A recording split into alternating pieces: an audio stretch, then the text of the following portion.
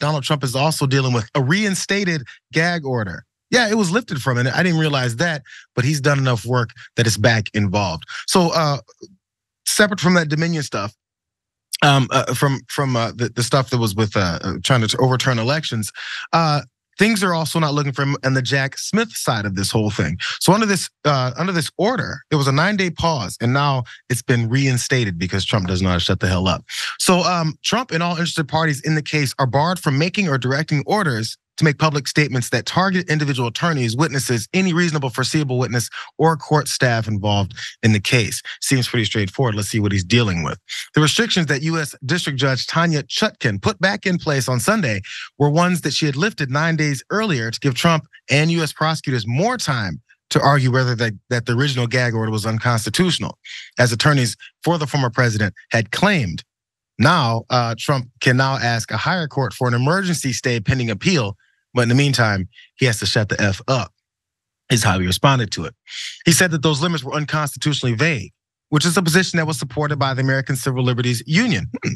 Chutkan said Trump's own actions indicated he understood where the line was. And while the order was on hold, he also posted a comment on social media, calling special counsel Jack Smith deranged and saying former Chief of Staff Mark Meadows would be a lying coward if he testified for the prosecution. Sounds like witness intimidation. Maybe that's the reasons why there's gag orders. One more part here from Judge Chutkan on unpausing that order. This is her reasoning.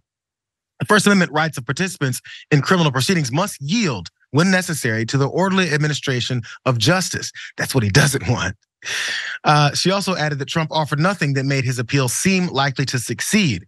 She said Trump simply fails to acknowledge evidence that his public statements are often followed by harassment and threats against the people that he then singles out. So one last little post here, because Bill Barr was one of his right-hand men in everything he was doing as well. One of the other folks has turned on him. And of course, Trump, I thought that was fake when he was going after Chris Christie and also Bill Barr and called them fat by not calling them fat, whatever. But this is one more post he had here attacking Bill Barr, which is part of his problem. He said, I called Bill Barr dumb, weak, slow-moving, lethargic, gutless, and lazy, a rhino who couldn't do the job. He just didn't want to be impeached, which the radical left lunatics were preparing to do. I was tough on him in the White House for good reason. So now this moron says about me to get even, his verbal skills are limited. Well, that's one I haven't heard before. Tell that to the biggest political crowds in the history of politics by far. Bill Barr is a loser.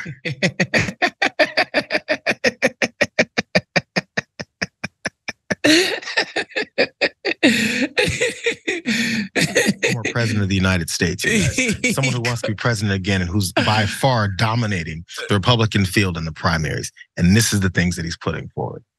Yeah, I mean, it's amazing, honestly. Being that dude's lawyer has to, at first I was like, man, that's gotta be stressful. But if you're charging by the hour and now you gotta file more court papers because this guy's violating gag orders, I guess that's more money for the firm. But holy moly, does he have such disregard for the law? Like, to me, obviously, free speech being one of the founding tenets of the nation. Like, I'm sure he's gonna make that argument, but just the idea that this dude could be going through a court case and he just has no regard for any of the procedures and can just be as reckless as anybody we've ever seen who's like a public figure who's on trial. Generally speaking, when public figures are being taken to court, they don't speak to the press. Right. They don't speak at all. They don't put anything out until the case is resolved.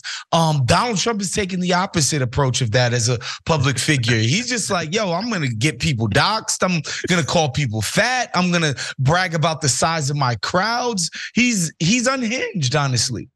I tend to not believe when people say, Donald Trump's on the run, he's afraid, he's doing this, he's doing that, and he knows he's already lost. I think he's too deranged to know that, but this leads to a little bit more legitimacy to those types of arguments. So how is he not running scared if he can't stop talking? Because he thinks the only place he can get any kind of win is in public opinion with his MAGA folks. That's why he brings them up all the time. MAGA, MAGA, MAGA. This, and that. Always taking shouts out at them because that's who he's trying to appeal to, not to any judge or any kind of jury or any proceedings, because he's already lost. Specifically in one of these, with the changing of his finances. They already adjudicated that. They're just figuring out how much they're gonna, punish him for on that. So those proceedings going on there, and he's still yelling about everything.